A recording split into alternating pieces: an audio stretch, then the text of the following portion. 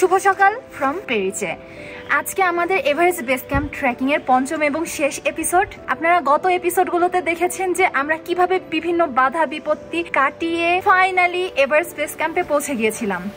অবশেষে আমরা পৌঁছে গেছি মাউন্ট এভারেস্টের বেস ক্যাম্পে।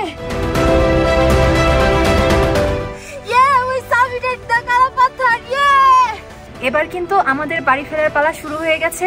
আজকের পর্বে আপনারা দেখবেন আমরা কিভাবে ফেরিচে থেকে কায়াংজুমা, নামচে বাজার এবং ফাকডিং হয়ে লুকলা গিয়ে পৌঁছাই। তাহলে চলুন রোমাঞ্চকর এই যাত্রার পঞ্চম এবং শেষ পর্ব শুরু করা যাক।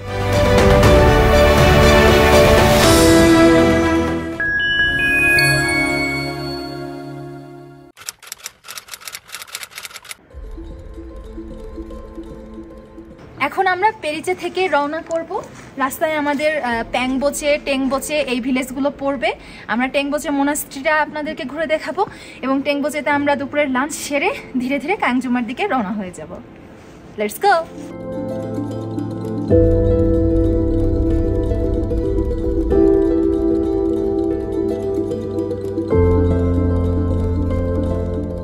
ছোট্ট গ্রামটির পাশ দিয়ে বয়ে গেছে সোলা রিভার। পেরিচে ভ্যালি খুম্বু রিজিয়নের আলু এবং গম চাষের জন্য খুবই বিখ্যাত। এছাড়াও ইয়াকের চারণভূমি হিসেবেও বেশ প্রসিদ্ধ। পেরিচে থেকে মাউন্ট আমাডাবলামকে আরও কাছ থেকে দেখতে পারবেন। মাউন্ট আমাডাবলামের উচ্চতা ৬,৮১২ মিটার। এই মাউন্টেন সামিট করা অনেক সম্মানের বিষয়, কারণ উচ্চতার দিক থেকে মাউন্ট এভারেস্টের থেকে কম হলেও টেকনিক্যালি এটা সামিট করা অনেক কঠিন বিষয়। হিমালয়ের সবচেয়ে পপুলার সামিটগুলোর মধ্যে তৃতীয় অবস্থানে আছে আমাডাবলাম অভিযান।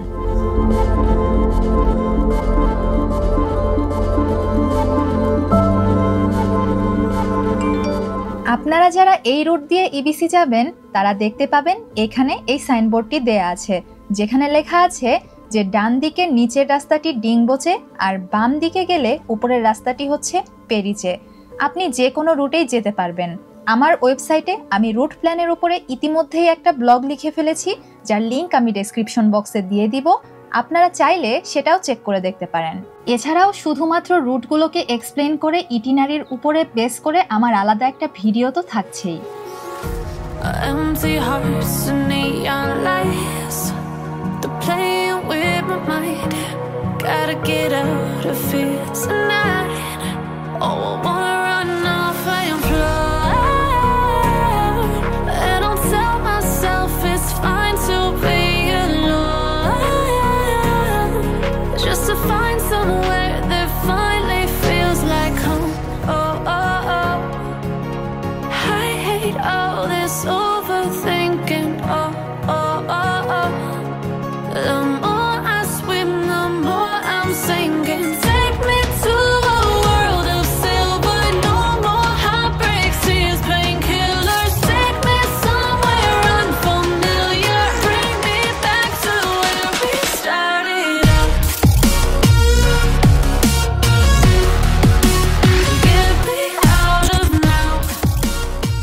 পেরিচে থেকে প্যাংবোচে পৌঁছানোর আগে দুইটা ভিলেজ পড়বে।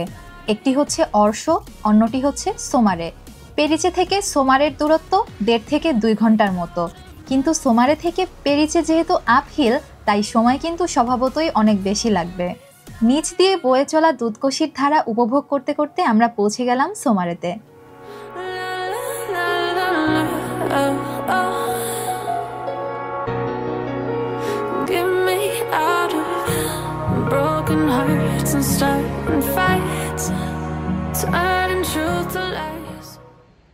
এদিকে প্যাংবোচে থেকে সোমারে পর্যন্ত নতুন রাস্তার কাজ চলছে।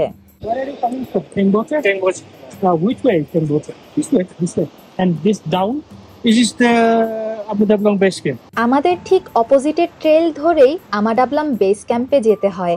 তার জন্য এখান থেকে নিচে ট্রেল ধরে এই ব্রিজটা ক্রস করে ওই পারে গিয়ে উঠতে হবে। তবে যারা সাধারণত আমাডাবলাম সামিট এবং আমাডাবলাম বেস ক্যাম্পের উদ্দেশ্যে এসে থাকেন তারা তাদের যাত্রা ডিংবোচে থেকে শুরু করেন।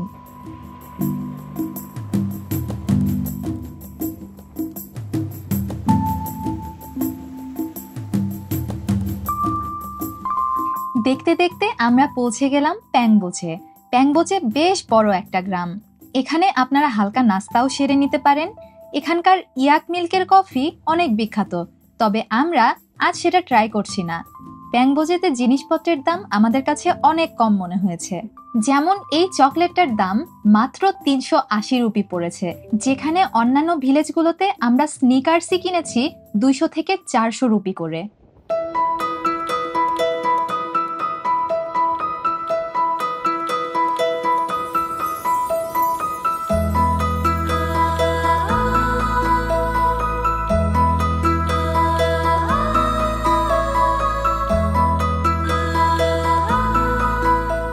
প্যাংবোচে পার করে এই গেটটা পার করার পরে নিচে নেমে আসলেই পড়বে এই সুন্দর সাসপেনশন ব্রিজটা। এই ব্রিজটা পার করার পরে শুরু হবে অসাধারণ সিনিক এই রাস্তা। আমি বারবার পেছনে ফিরে দেখছিলাম, কিন্তু এই দিকে এই রাস্তাটা যতটা মোহনীয় লাগছিল, পেছনের দিকে কেন যেন এতটাও ভালো লাগছিল না।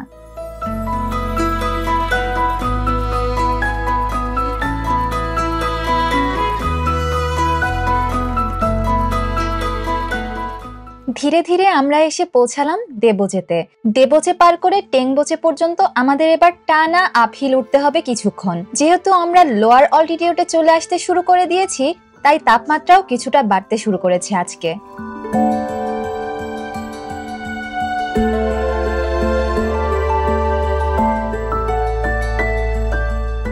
টেংবোচেতে আজকে আমাদের লাঞ্চ স্টপেজ। টেংবোচে মোনাস্ট্রি খুম্বু রিজিয়নের সবচেয়ে বড় মোনাস্ট্রি। অনেকটা তিবেতান ধাঁচে বানানো এই মোনাস্ট্রির বয়স 100 বছরেরও বেশি। প্রতিষ্ঠার পর থেকে একবার ভূমিকম্পে এবং পরবর্তীতে আগুনে ক্ষতিগ্রস্ত হবার পর এটাকে আবার নতুন করে রিনোভেশন করা হয়েছে।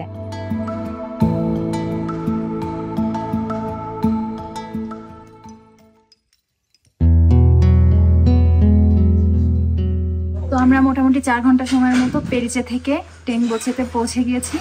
এখন আমরা এই রেস্টুরেন্টে বসে আমাদের লাঞ্চ করব। আমরা পিৎজা অর্ডার করেছি এবং একটা ডাল ভাত অর্ডার করেছি। এখানকার পিৎজা নাকি এই এরিয়াতে সবচেয়ে বেস্ট, আর এই রেস্টুরেন্টের মেনুটাও আমি দেখিয়ে দিচ্ছি। এখানে লাঞ্চ করার শেষে আমাদেরকে প্রথমে নিচে নামতে হবে এবং তারপরে একটু উপরে উঠতে হবে।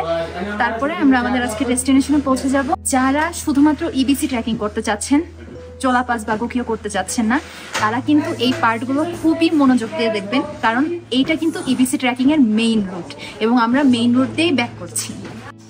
আমরা এখন বের হয়ে পড়তেছি লাঞ্চ শেষে, আর নিচে টেংবোচেতে পারমিট চেক করতে পারে আমাদেরকে। What does perfect even mean? Is there even such a thing? Switch up all the rules and imagine a utopia. Darling, I'm just so fed up with these expectations. They keep weighing me down. My heart is begging me to get the hell out of my head. I'm gonna live inside the upside down for a minute and pretend. No views. Nothing is visible. Yeah. I hope weather will be good within 2 or 3 days. Yeah, next 2 3 days it will be good. Probably we are expecting. Honey, I'm a perfect 10. Honey, I'm a perfect 10. Whoa. Honey, I'm a perfect 10. Honey, I'm a, yeah. টেংবোচে থেকে প্রায় 800 মিটারের মতো আমরা downhill নিচে নেমে এসেছি। সময় লাগলো 1 ঘন্টা। নিচে নেমেই চেকপোস্টে আমাদের ট্রেক কার্ড চেক করে আমাদেরকে ছেড়ে দিল। চেকপোস্ট পার করে এখন আমাদেরকে 250 মিটারের মতো আপহিল উঠতে হবে।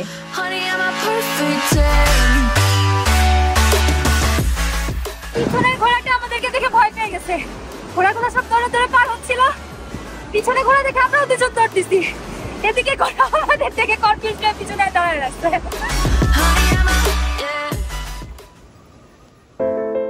আপহিল ট্রেকিং করা সবসময় কঠিন একটা বিষয়, কিন্তু সঠিক পদ্ধতি ফলো করলে এই কঠিন কাজটাকেও সহজ করে ফেলা যায়। আমার সবচেয়ে পছন্দের একটা আপহিল ডাউনহিল টেকনিক হচ্ছে জিগজ্যাগ স্টাইল ফলো করা। বিগিনারদের জন্য আপহিল ডাউনহিল টেকনিকের উপর আমি আলাদা একটা ভিডিও দিব খুব তাড়াতাড়ি, তাই চ্যানেলে নজর রাখবেন।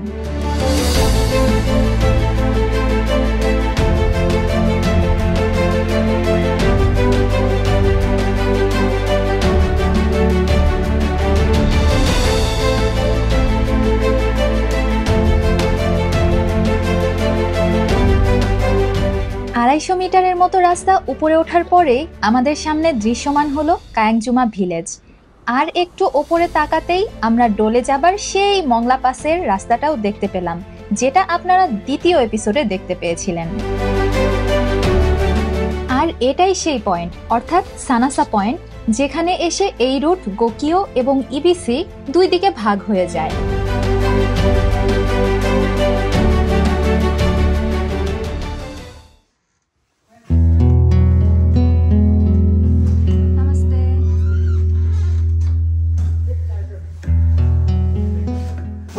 Wi-Fi is type 100.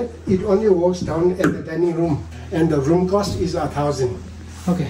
ট্রেকিং শেষে ফ্রেশ হওয়াটাও অনেক জরুরি বিষয়, তাই শাওয়ার নেওয়া সম্ভব না হলেও আমি যতটুকু সম্ভব চেষ্টা করেছি নিজের মতো করে ফ্রেশ হওয়ার।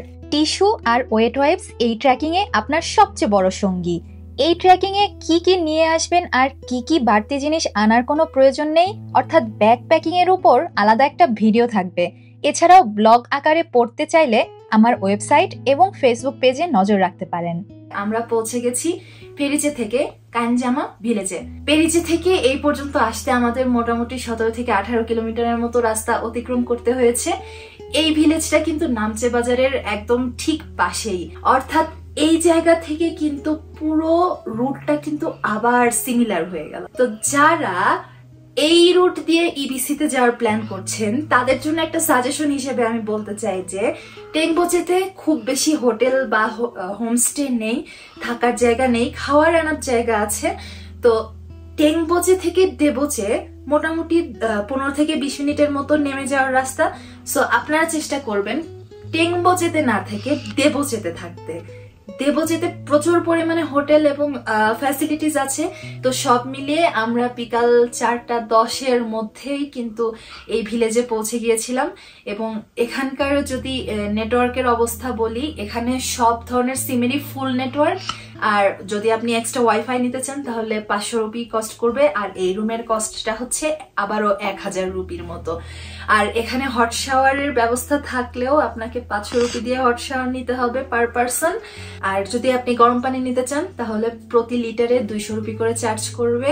কস্ট নিয়ে আমি আলাদা একটা ভিডিও বানাবো, সেখানে আমি আপনাদেরকে দেখানোর চেষ্টা করব যে আপনারা কিভাবে এই ট্র্যাকের জন্য বাজেট করতে পারেন। আগামীকালকে কিন্তু আমাদের আরো একটা এক্সাইটিং ডে হতে চলেছে, কেননা আগামীকালকে আমরা এখান থেকে প্রায় 16 থেকে 17 কিলোমিটার ট্রেকিং করে ফাকডিং পৌঁছানোর চেষ্টা করব। দেখা হচ্ছে আগামীকালকে সকালে।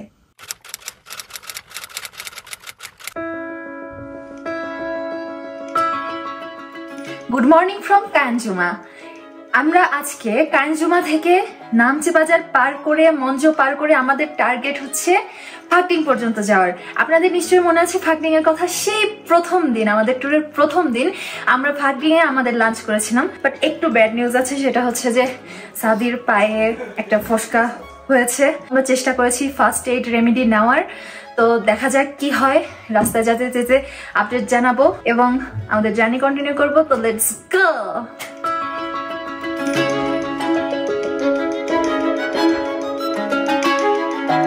8:05 বাজে আর আমরা আমাদের জার্নি শুরু করে দিলাম। দেখা যাক আল্লাহ ভরসা কত দূর যাওয়া যায়।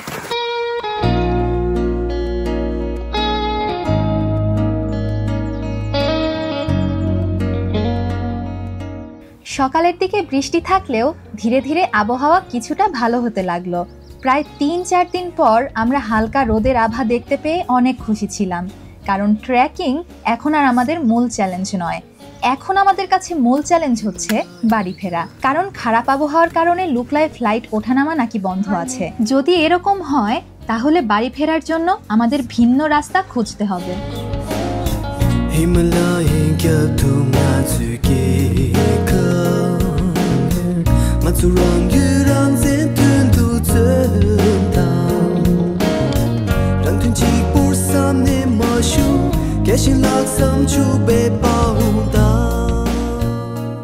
কায়াংজুমা ক্যাংজুমা থেকে 30 মিনিট হাঁটার পরেই আমরা পৌঁছে গেলাম নামচে বাজারে। 89 ওয়াও, ইউ আর 70 78 ওয়াও। আমরা প্রথম এপিসোডে দেখেছিলাম যে আমরা এই রাস্তাটা দিয়ে আসছিলাম, এইটা হচ্ছে মেইন রোড, বাট রাস্তার কাজ চলার কারণে আজকেও মেইন রোডটা বন্ধ। আপনাদেরকে যদিও সেদিন মেইন রোডটা দেখাইছিলাম সামনের দিকে গিয়ে, বাট আজকে কপাল খারাপ, মেইন রোড দিয়ে যেতে পারবো না, এই রাস্তা দিয়েই যেতে হবে। এই যে এই জায়গাটাতেই দুইটা রাস্তা, একটা চলে গেছে এইদিকে আর একটা এইদিকে। তো এই রোডটা আপাতত বন্ধ আছে রাস্তার কাজ চলার জন্য।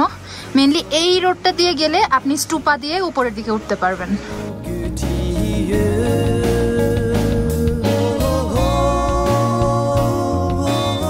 সিল দিয়ে দিল যে আমরা চেক আউট করে ফেলেছি। এই যে এটা ছিল হচ্ছে ট্র্যাক কার্ড, এখন আবার আমাদেরকে মঞ্জো গিয়ে আবার চেক আউট করতে হবে।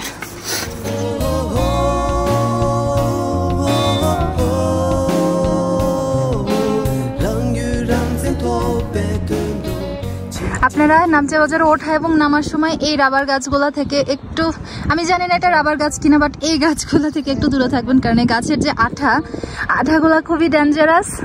কারণ সাদির হাতে 2-1 লাগছিল, তুলতে অনেক বেগ পেতে হয়েছে।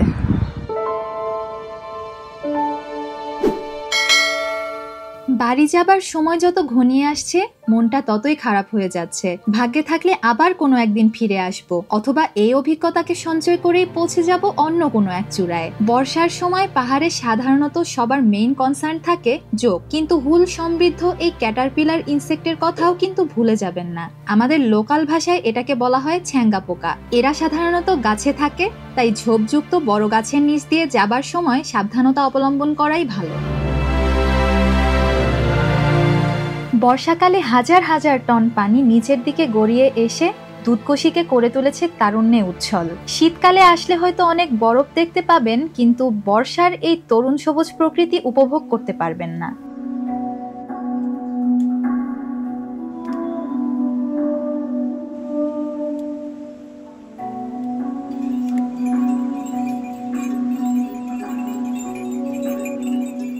জোরসালে পার করে হালকা একটু উপরে উঠতেই আমরা পেয়ে গেলাম মঞ্জো চেক পয়েন্ট।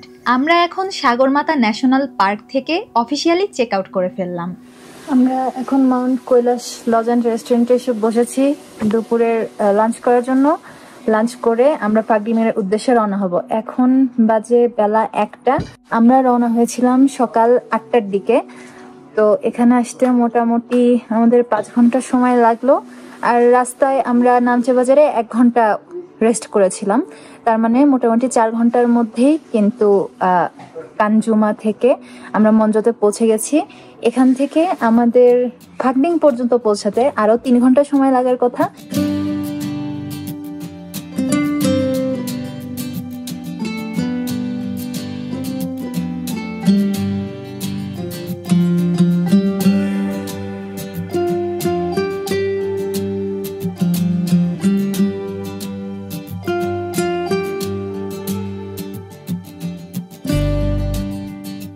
আমার কাছে এই ট্রেইলের সবচেয়ে বেস্ট ব্যাপারটা ছিল এখানকার খাবার।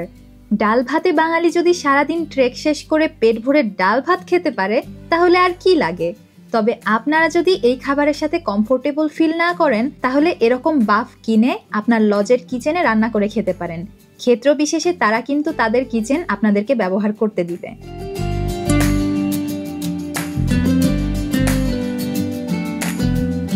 এভাবেই এখানকার মিউনিসিপ্যালিটি থেকে ময়লা পরিষ্কার করা হয়। তবে অনেক এনজিও প্রতিষ্ঠান এভারেস্ট রিজনের ট্র্যাশ ম্যানেজমেন্টের জন্য অনেক ইনিশিয়েটিভ নিয়েছেন। এর মধ্যে উল্লেখযোগ্য একটি প্রজেক্ট হলো ক্যারিমি ব্যাগ। ট্রেক শুরুর আগে আপনি ক্যারিমি ব্যাগ থেকে একটা করে ব্যাগ নিতে পারবেন এবং ফিরে আসার সময় লুকলাতে 1 কেজি পরিমাণ ময়লা বয়ে নিয়ে এসে পরিবেশ রক্ষার এই মুভমেন্টে যোগ দিতে পারেন।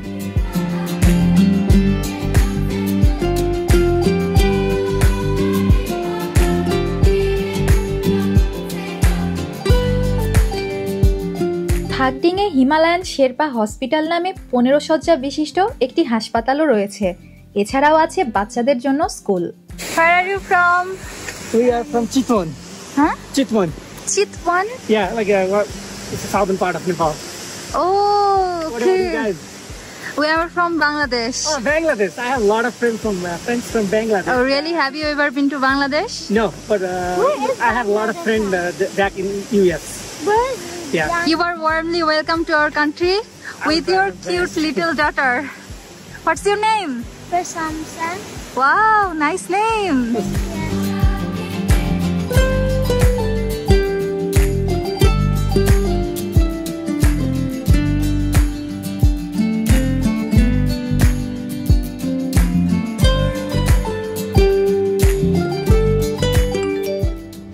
অবশেষে আমরা আজকেও আমাদের টার্গেট পূরণ করতে সক্ষম হয়েছি।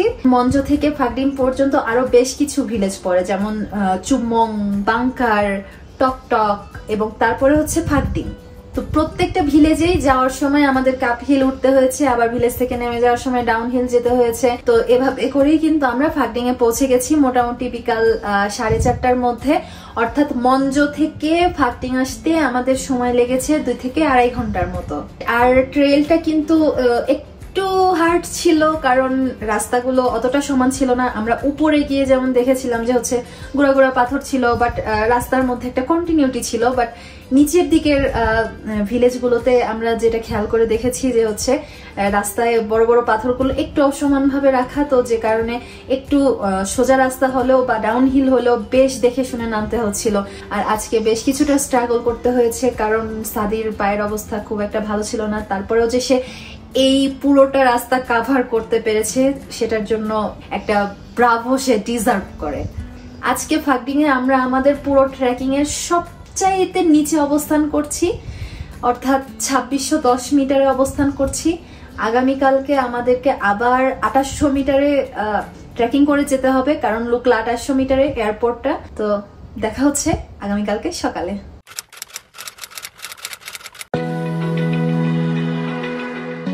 Good morning from ফাকডিং।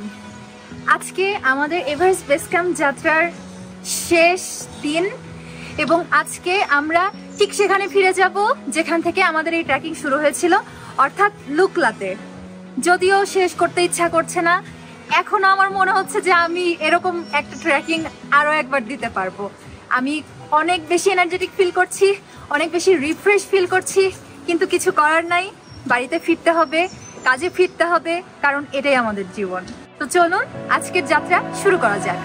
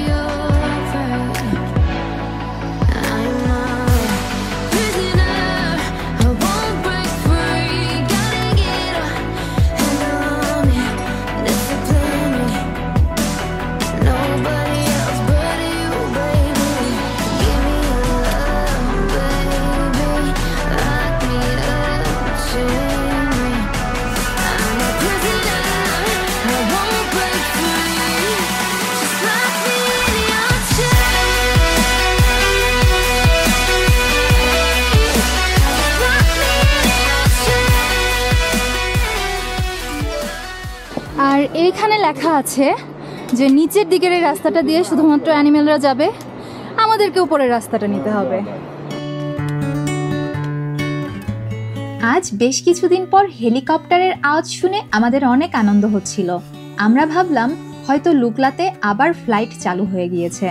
তবে হ্যাঁ, খারাপ আবহাওয়ার কারণে যদি প্লেন ছেড়ে না যায় তাহলে আপনারা হেলিকপ্টারে করেও লুকলা থেকে কাঠমান্ডু ফিরতে পারবেন। তবে বাজেট ট্রাভেলারদের জন্য এটা এক বিলাসিতার নাম।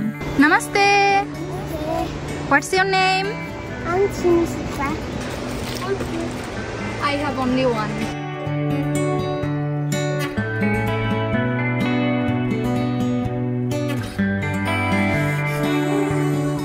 Kutu kutu. Hey kutu.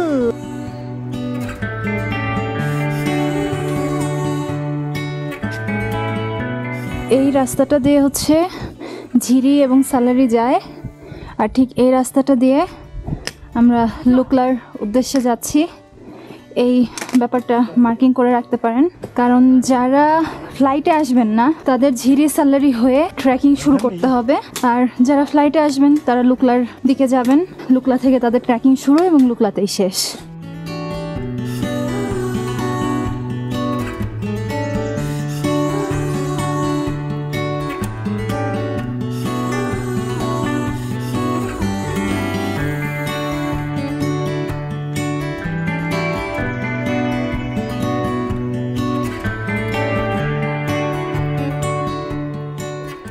সকাল 8টার দিকে রওনা দিয়েছিলাম, এখন সকাল 11টা বাজে, অর্থাৎ আমরা মোটামুটি 3 ঘন্টার মধ্যে ফাকডিং থেকে এই পর্যন্ত আসছি।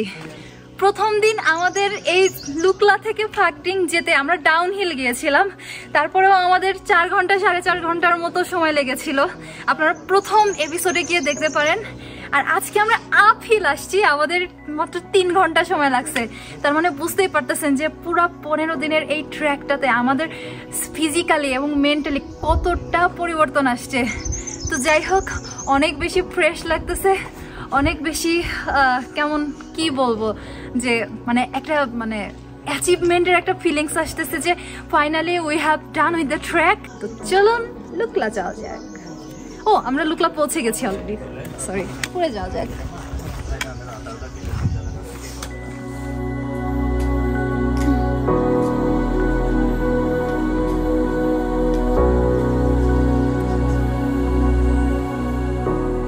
আমরা এখন বের হয়েছি বাইরে, বের হয়ে আমরা এখানেই আমাদের হোটেলের পাশে তারা এয়ারের যে অফিস আছে সেখানে যাচ্ছি, কারণ আমাদের আগামীকালকে flight.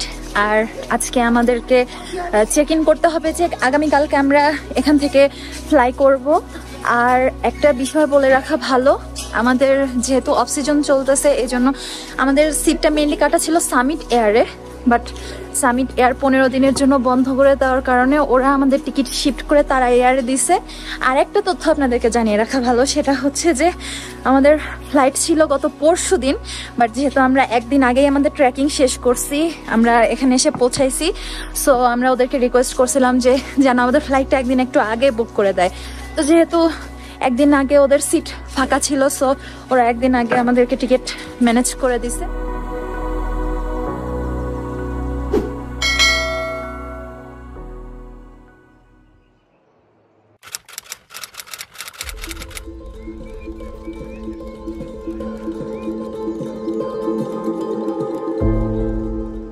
Good morning from Lukla. আমরা রেডি হয়ে পড়েছি, কিন্তু তারপরেও ভবিষ্যৎ অনিশ্চিত। কেন অনিশ্চিত সেটা আপনাদেরকে নিচে গিয়ে বলছি। আমাদের সাথে অনেকেরই দেখা হয়েছে যারা 3-4 দিন হলো ফ্লাইট চালু হবার অপেক্ষায় লুকলাতেই বসে আছেন। আগের 3-4 দিন যাদের ফ্লাইট ক্যান্সেল হয়ে গিয়েছিল তাদের ফ্লাইটও আজকের দিনেই শিফট করা হয়েছে। একটা প্লেনই বারবার লুকলা টু কাঠমান্ডু আবার কাঠমান্ডু টু লুকলা বারবার যাওয়া আসা করছে, তাই আমাদের ফ্লাইট 2 ঘন্টা লেট হবে। আর যদি 2 ঘন্টার মধ্যে আমাদের কপাল খুব খারাপ হয়ে যায়, ওয়েদার যদি খুব খারাপ হয়ে যায়, তাহলে প্লেন হয়তো উড়বে না। সেক্ষেত্রে আমাদেরকে আজকে আরো 8 ঘন্টার মতো ট্রেকিং করতে হবে। আগামীকালকে ওখান থেকে আমাদেরকে বাই রোডে বাস নিয়ে ওভারনাইট জার্নি করে কাঠমান্ডু পৌঁছাতে হবে।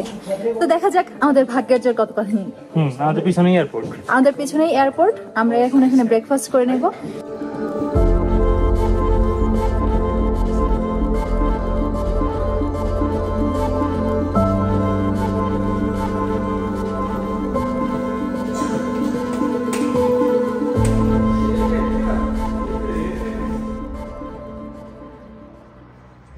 এর মধ্যে একটি কার্গো বিমান এসে জিনিসপত্র নামিয়ে দিয়ে কোনো যাত্রী না তুলেই চলে গেল, আর আমরা অপেক্ষা করতে লাগলাম কখন আমাদের তারা এয়ারের ফ্লাইট এসে পৌঁছাবে। এইমাত্র তারা এয়ারের আরেকটা ফ্লাইট আসলো, তো এটা হচ্ছে সেকেন্ড ফ্লাইট। এই ফ্লাইটটা যাবে আবার আসবে, তারপরে থার্ড ফ্লাইটে আমাদের সিট। সেকেন্ড ফ্লাইটে কোনো সিট ফাঁকা নাই, যদি ফাঁকা থাকতো তাহলে হয়তো আমরা এই ফ্লাইটে করে চলে যেতে পারতাম, বাট দেখা যাক কি অবস্থা। এদিকে মেঘ এসে ভরে যাচ্ছে।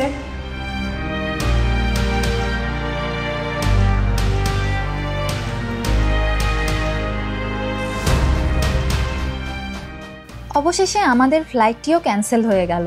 ওনারা অবশ্য আমাদের টিকিট পরের দিন বুক করে দিতে চাইলেন, কিন্তু আমাদের হাতে অপেক্ষা করার সেই সময়টা আর ছিল না। তাছাড়া আগামীকাল যে ফ্লাইট উড়বে সেটারই বা কি গ্যারান্টি আছে। তারপর কি হলো? তারপর আর কি, তারপর আমরা 16তম দিনে একদিন এক্সট্রা ট্রেকিং করে লুকলা থেকে থামডান্ডা গিয়ে পৌঁছালাম। তারপর থামডান্ডা থেকে পরের দিন অর্থাৎ 17তম দিনে আমরা বাই রোডে সারা দিন রাত জার্নি করে 18তম দিনে কাঠমান্ডু গিয়ে পৌঁছালাম। যারা ফ্লাইটে করে আসবেন তাদের জন্য আমাদের গল্প এতটুকুই, কিন্তু যারা বাই রোডে এই ট্র্যাকটা করবেন তাদের জন্য আমাদের একটা আলাদা ভিডিও থাকছে, যেখানে আমি আপনাদেরকে এক্সপ্লেন করার চেষ্টা করব কাঠমান্ডু থেকে কিভাবে আপনি বাই রোডে এই পুরো ট্র্যাকটা সম্পন্ন করতে পারেন। আপনাদেরকে অনেক অনেক ধন্যবাদ এত সময় নিয়ে এই 5টি পর্ব সম্পূর্ণটা উপভোগ করার জন্য। এইরকম অ্যাডভেঞ্চার ভিডিও সিরিজ যদি বাংলাতে আরো বেশি বেশি করে দেখতে চান তাহলে আমাদের চ্যানেলটাকে বেশি বেশি করে সাপোর্ট করুন। সে পর্যন্ত ভালো থাকবেন, গুড বাই।